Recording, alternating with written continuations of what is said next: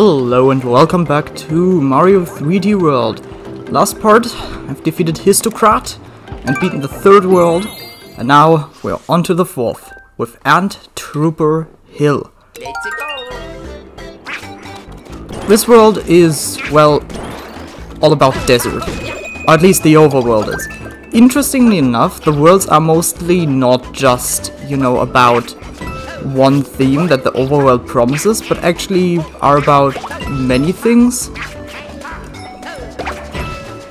Which is, in my opinion, interesting as an idea. And fairly well made in execution. Considering that most of the levels are enjoyable. Of course, some side-scrollers are still really annoying. Also, that wasn't intended. Well, it's no problem, I guess. I just do this and skip ahead. Don't have to take the long path. Of course, this is no speedrun, but like... Yep, there's the second cat bell. Also, these ants are really interesting because they can't be defeated by jumping on them, especially the big ones. The small ones can be defeated by, I think, ground pounding them or defeating them with a cat swipe or something similar. Just holding A or B helps with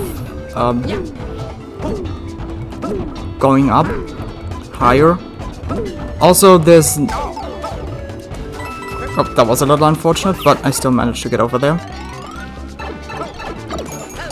And as I said, Luigi with the cat bell is quite possibly the most powerful character in this game, because, yeah, you just need a bit of ground next to the flagpole and you're easily going to reach the top. No problems whatsoever.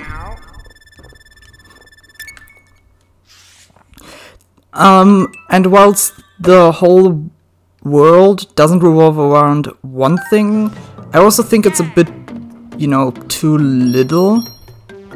You have a little too few desert levels. It's essentially the exact opposite of the Mario Bros 2D platformers. We have essentially only the world about this exact one topic, which can also get a bit boring. But yeah, the levels are generally very well designed and, this one is very fun.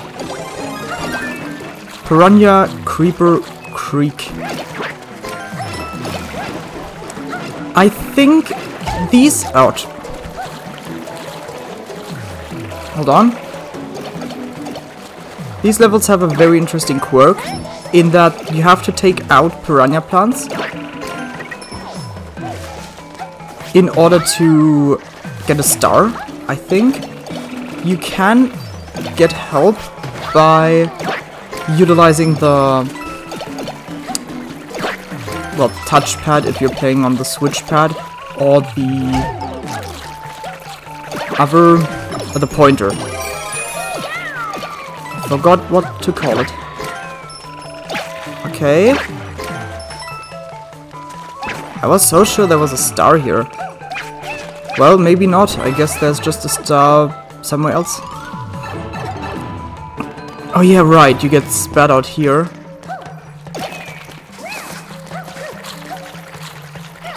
Of course, the cat suit helps immensely, but I'd really like to have had the...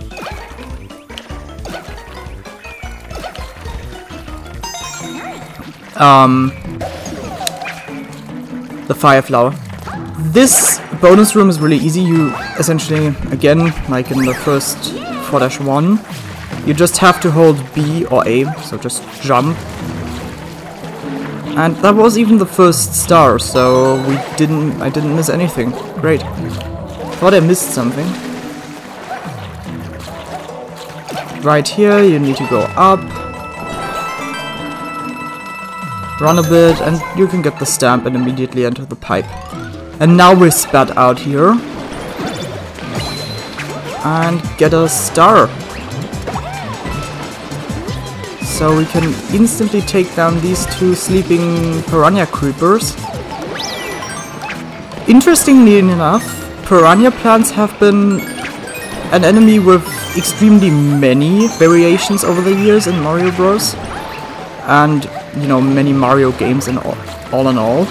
Like, aside from just having the normal piranha, they have the fire piranha, the poison piranha, walking piranha plant, the piranha creeper, big piranha plants, more notably even my stupidity apparently. Yeah, okay, I thought I could make this. Damn. Oh, we're back here.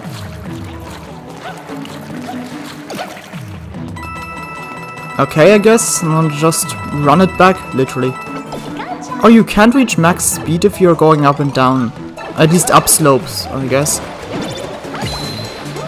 But with the help of Peach's float, we can just clear this section a bit faster.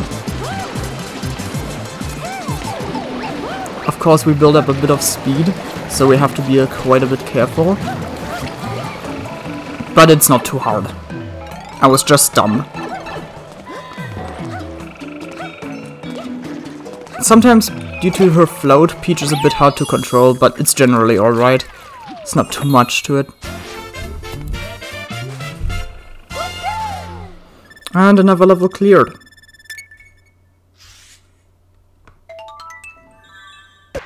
That, we got the pipe stamp, I guess.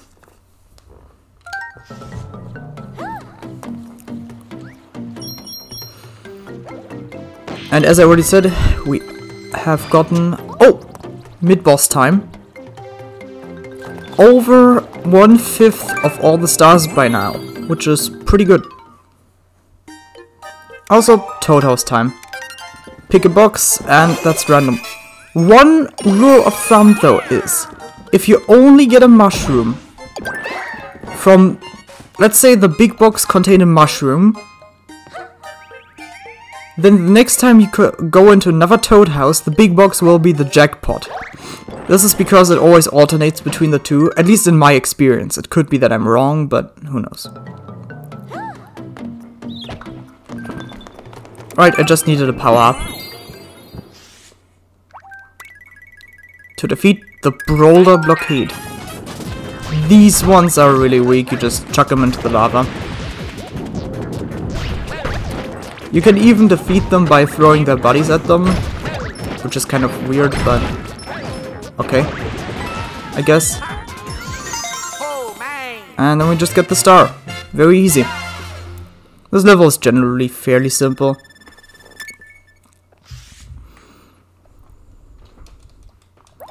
All of these defeat the enemies and get 1-star levels are super easy, so it's generally not a challenge.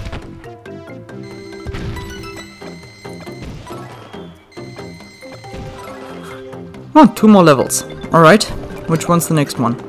4-3, Beep Block Skyway. Oh, that's a cool one. But we have the Tanuki Leaf, so we should be fine. And of course Peach. Oh, we also get the double cherry.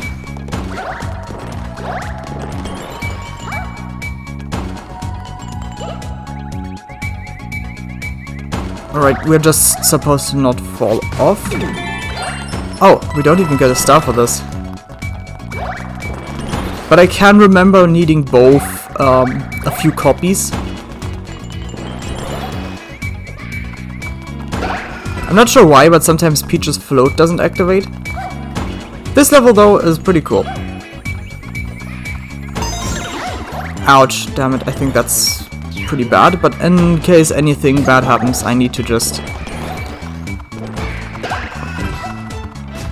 you know, activate another controller.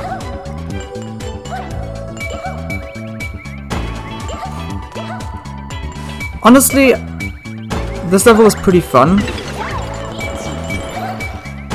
considering that you just have to watch out. Yeah, okay. Wait, aren't you able to climb up there? Yeah, maybe with Luigi. Luigi and the catsuit. On the topics of the catsuit, Yeah, the catsuit is just a cheating device in this game. And the Tanuki leaf with Peach as well, considering you can double float. Also, if the Boomerang Bros throws his boomerang and doesn't manage to catch it again, if you stun him, for example. Ah, damn it. Okay, it didn't work. He'd die. Alright, another Peach copy.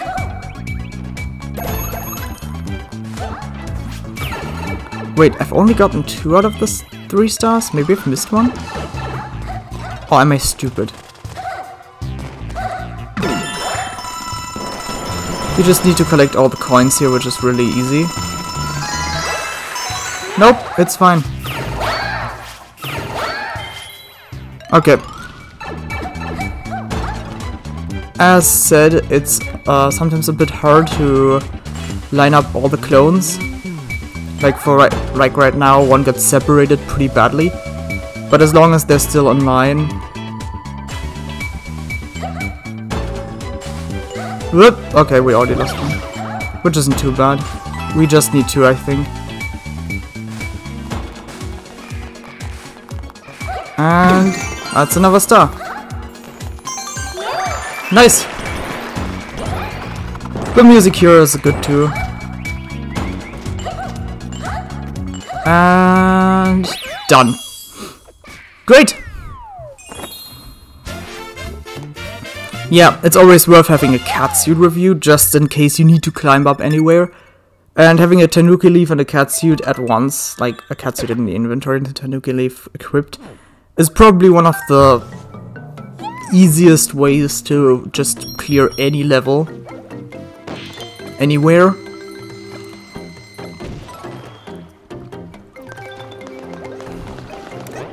Right, and now we have Big Bounce Byway. With maybe Toad? Ha! Predicted. I'm not sure how the computer generates the whole randomness. Computers aren't good at generating true randomness. Okay, I still want the... Yep, that should be fine. So I do guess that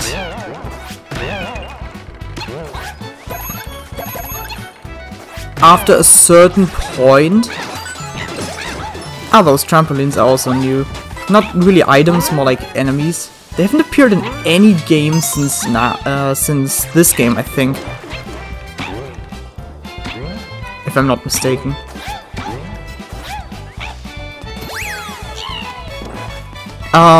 Yeah, but since computers are bad at generating true randomness, they do use algorithms and codes to do that. Also, how didn't that hit the other 2? I would like to keep the catsuit, thank you. Oh yeah, this mystery box has us just transforming one into a trampoline, the other 2 are fake. Oh, I missed one! Okay, I can probably just go back. Hopefully. Let's see... Ah, okay, hold on. Also good to have a catsuit here, told ya. Oh, I messed it up though. Just ground pound, jump, climb up, wait for the trampolines to return, and claw your way back. I'm not sure if you can actually get over there without the catsuit, and I'm not sure why they wouldn't give you a catsuit in a level you need a catsuit for, but whatever. I don't know. I'm also not sure where the stamp is. Oh wait, I'm sure where it is. That's just at the end.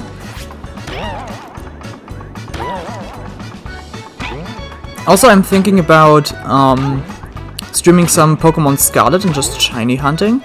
But I'm not entirely sure, like, I want to get a few shinies there, but I really don't have much Herba Mystica and all.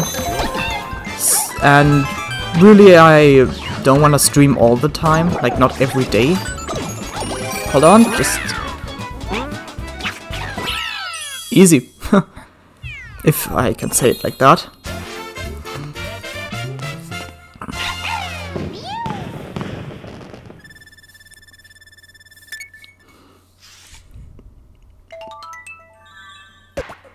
1 up.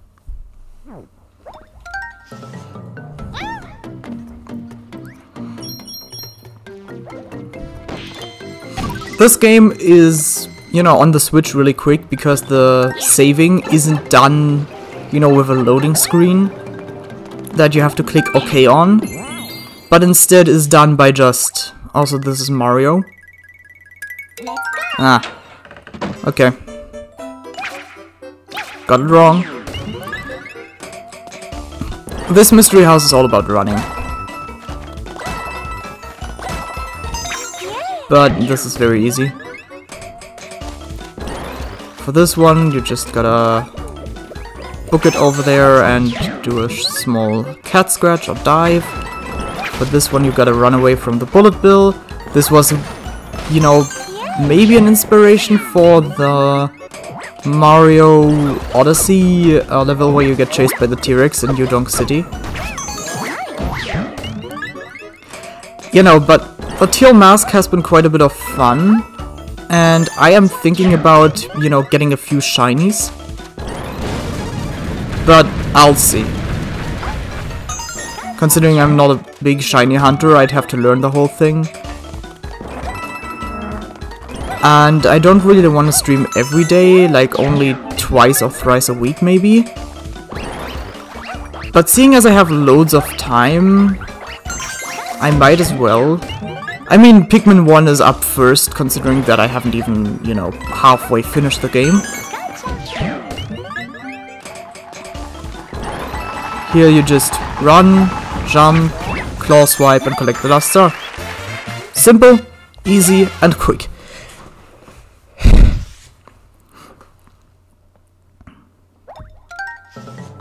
Alright, time for the next level. 10 more stars and we've gotten over 100 now. We're approaching the 1/3 mark. I'm just...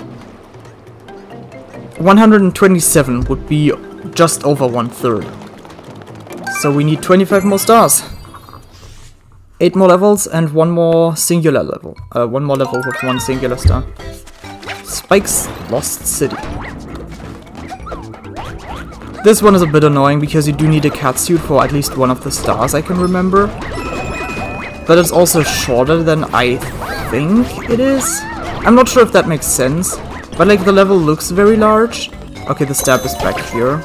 Then it's one of the stars. But you do get enough catsuits in order to... Oh, this is another easy one.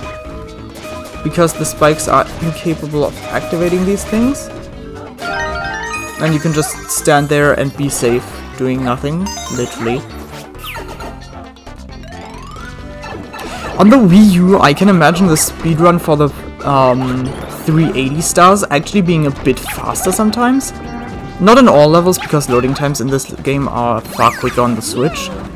But generally, you know, you have the touch screen. You can just, so to speak, wiggle your finger and the whole coloring panel thing will be done with no effort. Yeah, for this one you just need to watch out for these falling things. I think the pattern is 1, 2, 1, 2, 3, so both of the spikes that throw the small bars throw them twice, and then the one that throws the big bar throws them once. But that's generally not too hard to learn. Also, this is what you need the cat bell for. Ah, that could have gone wrong, but I kind of expected to land there. You can also skip some platforms quite easily. Alright. Yeah, I expected to get hit sometime, but at least I didn't get hit before this one. And done. So like... yeah, that's pretty good. Pretty good time. I really don't know what to say. You know, I try talking about random topics, but nothing comes to mind sometimes. Whatever. So yeah, for streams, Pikmin 1 is up first, and I think I should be limiting myself to only streaming on... Oh, there's a pipe down here. And of course the next boss, but still. I should limit myself to... oh, a mini boss fight again. Streaming on, I think, Saturday and Sunday for a few hours in the afternoon. At least for me in the afternoon.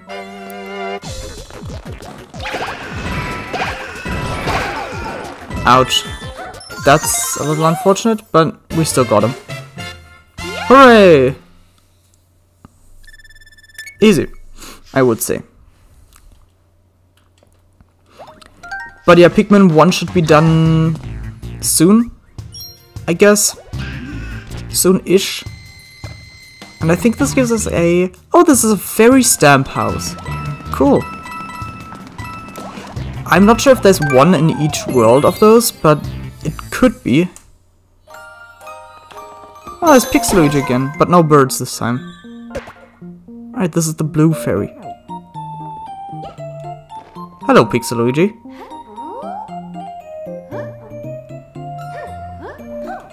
And there he goes. Okay, time to take on the 4th boss.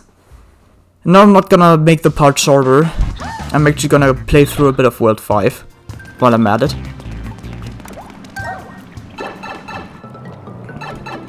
I think 3D World has done a lot of things right. The levels are pretty large, but not too slow to play through, if you know what you're doing, right?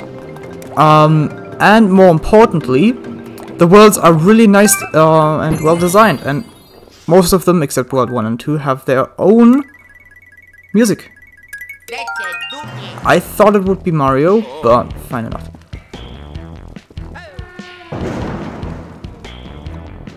Alright, there we are. Big lava castle. Oh!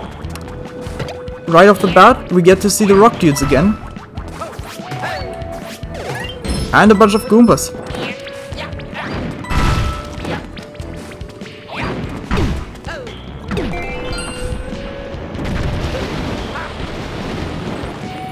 I think I fell in there once. Also, this guy, while trying to turn around, just rolls into the lava. Also, these rocks kind of look like Geodude or Graveler. Some form of, probably rather like Golem, but without the legs. You know, the Pokemon? Oh yeah, right. The stamp is up here, yeah. And the mystery boxes are here. The mystery boxes are also pretty cool, because they always pose a challenge according to the level. Oh, okay. Yeah. Okay, I just wanted the cat bell. And in we go. Oh, there was a hidden block there, but I really didn't need that. Ooh, and there he is. With the little Geodudes. Golem. His name is not actually Golem, but like... he could very well be. You need to throw the rock dudes and preserve them. Okay, this is actually pretty much optimal. Speedrunner instincts kicking in. Because you don't want them to get hit by him. So you can chuck them all three and he doesn't have to do any of the whole animations. Yeah, but this is essentially the pattern that speedrunners want to get. But you have to throw them at times so they don't come out again and hurt you. But yeah, pretty good. 1, 2, 3. And that's World 4 done. And like, with unoptimal strats, 24 minutes. Around.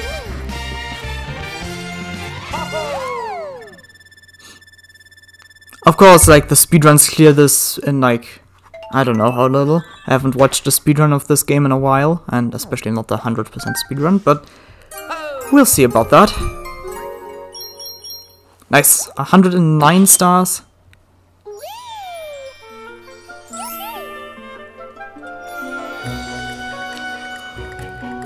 And she just builds us another glass pipe to go over to World 5. An ocean world. Very cool. Think I'll be taking on... Also, what's really great is that each world has its own little track, unless you consider World 1 and World 2's track the same. Oh, there's a pipe here.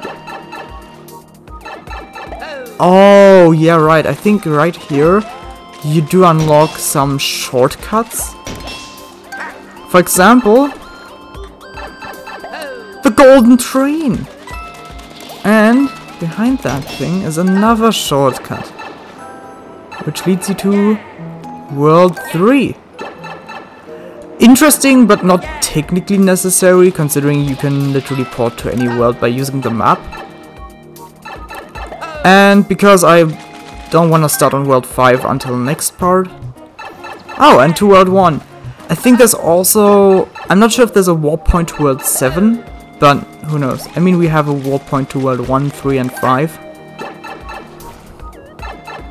So, who knows. And right here, you get the golden Bowser train. It's from Bowser. This is really funky. I mean, you don't get to choose your character, which is quite sad. But the gold train has money. Loads of it. Coming directly from the casinos that Bowser has managed to set up completely legally. You get all the money you could ever want. I'm not sure if it's possible to get every single coin, but I'm sure it's kind of not. Considering that you'd have to have like 4 players playing the whole thing. But it's very fun to just see every coin stack up in your inventory. Money, money, money, money, money, money, money. It's like Mr. Krabs said, money, money, money, money, money, money, money, money, money, money, money, money. Also, when you find Captain Toad, he has a button that shoots out these coins. Also, the reason... Also, this looks really cool. The reason I thought you could go into this pipe is because this one's just exhaling pure gold smoke. I can't imagine that being useful. You can't enter that one too? I swear there was one train where you could go in that pipe. But you get one of these free casinos. At least I get 100 coins, which is 101 up. Your max is 777. Woohoo! Alright.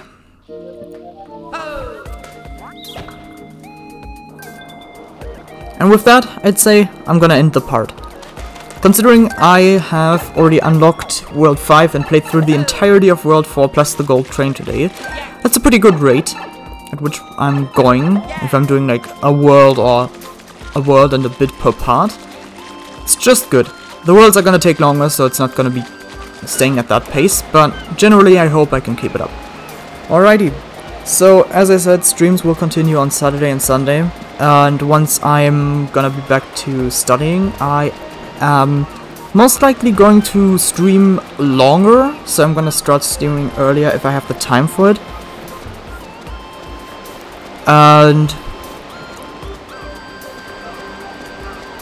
you know, I'm gonna try and stream like for 4 hours or 3 maybe, instead of just 1 or 2.